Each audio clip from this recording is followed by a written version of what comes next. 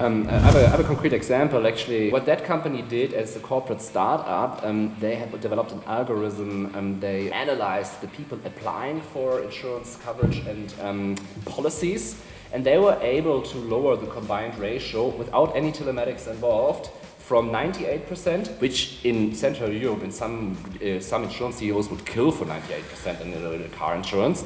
They were able to drop it from 98% to 54%.